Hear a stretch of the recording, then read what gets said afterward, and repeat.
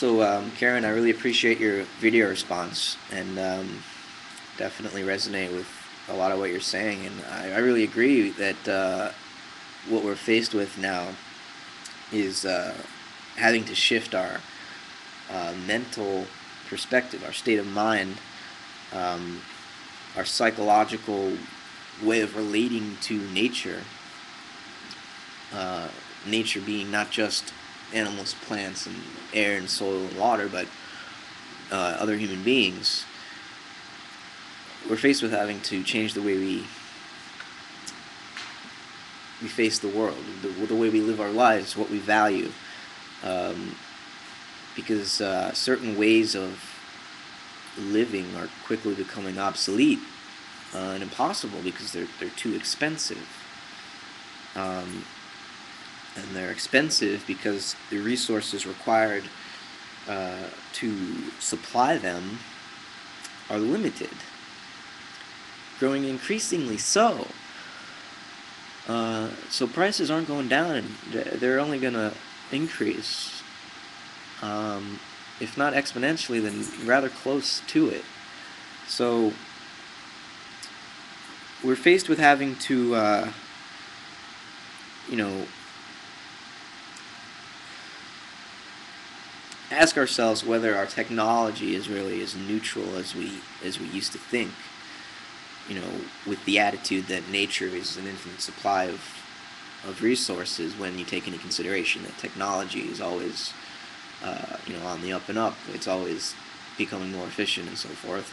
So even if obviously Earth isn't an infinite supply of stuff because it's one planet, our technology will just continue to find more and more magical tricks about how to suck energy out of nature from nothing, that we won't have to worry about the finite Earth.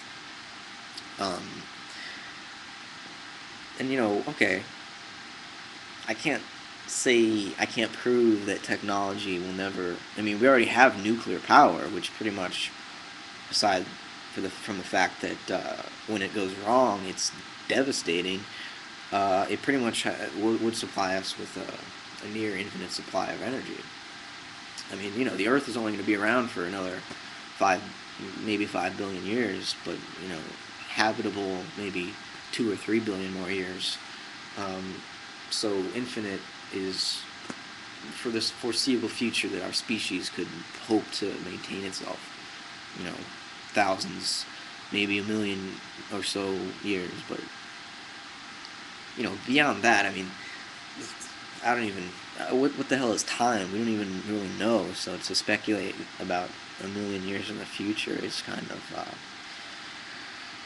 doesn't make sense. I don't know where to start with that. But you also have to worry about where to put the nuclear waste, of course, which is a slightly larger problem even than the possibility of a meltdown. But even if we started building nuclear power plants today, it'd take about 10 years for most of them to come online. And if anything about all this peak oil speculation is true, and 2005 turns out to be the peak of oil production on planet Earth, then 10 years isn't quick enough. And we're going to be faced with larger economic upheavals before those plants can even be finished. And even if drilling off the coast of Mississippi and Florida and Alabama generated enough oil to help run our economy for a couple more years, and keeping in mind that those new refineries aren't going to come online for at least another 3 or 4 or 5 years. We're already faced with something, and we know what the problems are going to be. The problems are going to be we're not going to be able to get food at the grocery store. We're not going to be able to drive our car 50 miles a day. We're not going to be able to get electricity cheaply, because when the demand of these other forms of energy starts to go up, so is the price. So less people are going to have it. And we in the developed world are facing an economic crisis in the sense that we're kind of worried. Some people are losing their homes and having to live on the street and stuff in their cars, but we still eat.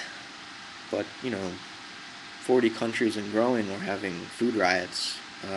Many more countries are having to increasingly help to subsidize the food costs of their nation's people, and it's driving up the debt of lots of countries.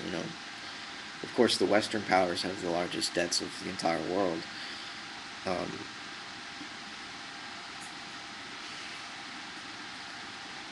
So I think what we really need to be focusing on is figuring out where we're going to get our food.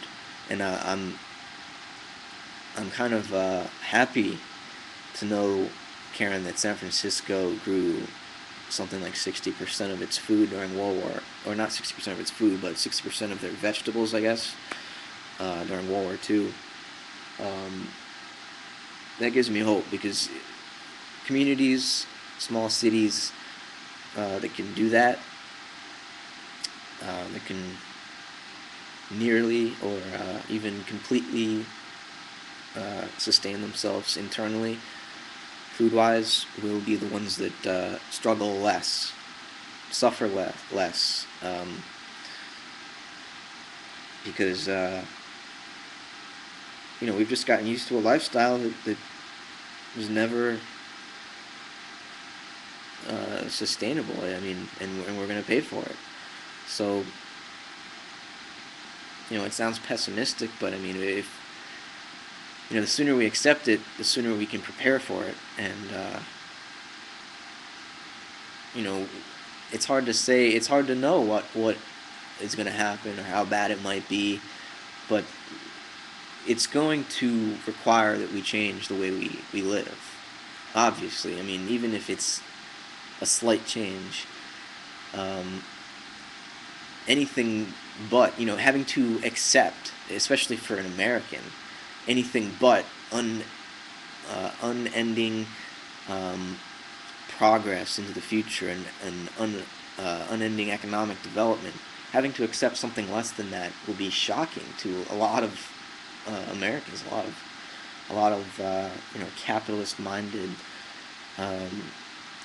people and economies, because in corporations,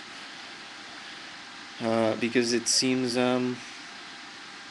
it's against it's heresy, really. We're underway. We're already underway of this next sort of religious reformation, where the secular nation-state economy sort of deal is that took over from the church, is sort of now collapsing in upon itself, and something new is trying to be born.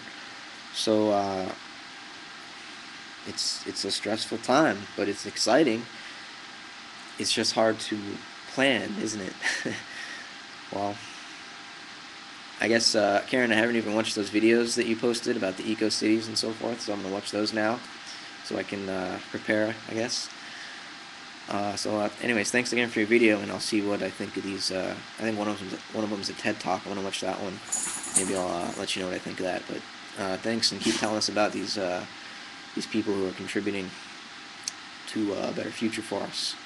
Take it easy.